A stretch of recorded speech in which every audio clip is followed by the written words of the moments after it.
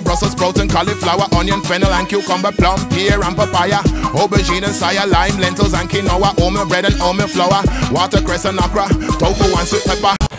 Now in Oslo at the moment, and the thing right now is that it is the Vegetarian Festival 2022. Despite the name, it is a vegan festival. However, there is rain. There will be rain for this entire day. But there are some other things that I have to pick up before I get there. But I got a ticket for both days, so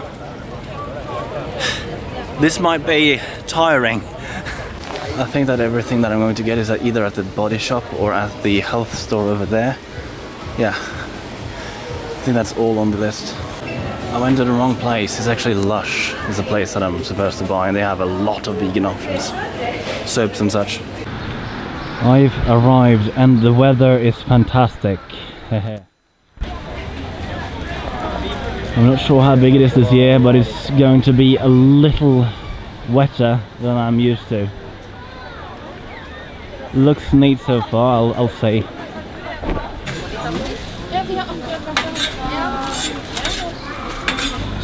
Perfect, thank you.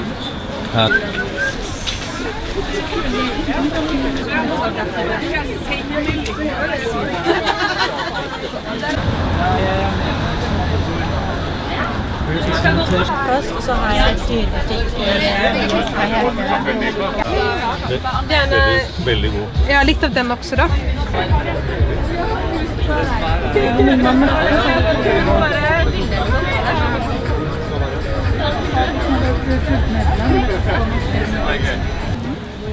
Så velkommen til oss.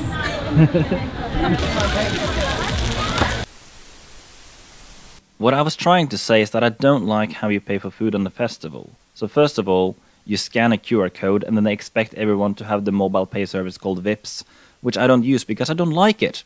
Well, then the other option is to plot in every single number on your credit card and then the security code, and then you can buy the food. And that's not convenient. So yeah, I've entered the subway and I realized it seems as if my microphone is out of battery. So I don't know if the last clip actually was recorded properly. This isn't the only day I'm going to be here. I'm going to be yet another day, and you see me alone here, but a wild Udaihana appeared suddenly. Where she came from, I have no idea. Or was it that she had jobs so she couldn't come earlier?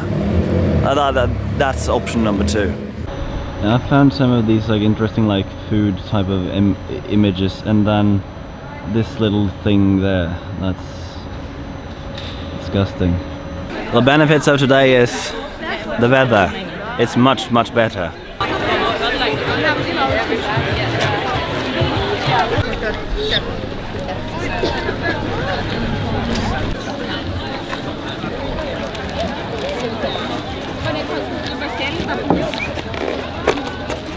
Holy shit. Det var sånn. Det var faktisk enda det. Og I stedet for å velge en skog I Moelv for å bygge et nytt sykehus, så kan man kanskje velge et industriområde som ligger rett ved, som nedbygd, og der det ingenting. Og med naturbudsjett da, så vil man ønske jo alltid gå I null. Så når du har arealregnskap, du vet hva du har, med naturbudsjett, det høres veldig enkelt ut, ikke sant? Utrolig enkelt. Du prøver å ikke bygge ned en natur, fordi du vil helst gå I null. Og dersom du absolutt må, så må du også restaurere, fordi du vil, I et budsjett så vil du gå I null. Gjerne en pluss, men det tviler jeg på kommer til å skje. Så det høres utrolig enkelt ut, og så det mye vanskeligere I praksis når man ser på hva slags makt kommunene, hva slags makt staten har. Altså, det går ut over kommunenes arealregnskap og naturbudsjett hvis staten skal utvide 6. Så I praksis det litt mer avansert, men det flere kommuner I Norge som har innført I hvert fall arealregnskap, hvor de kartlegger hva de har. Dette kommuner I Lofoten og Vesterålen som opptatt av naturen, fordi de har merket at jo mer utbygging har skjedd, jo mindre turister har de fått.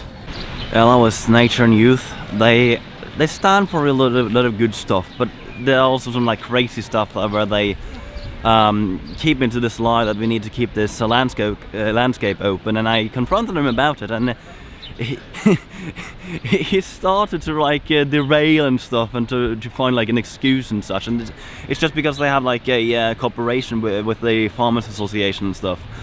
So that was quite an interesting little thing right there. Due to the pandemic, this is the first time they've held this in 3 years, but it is in fact the biggest so far when you talk about people.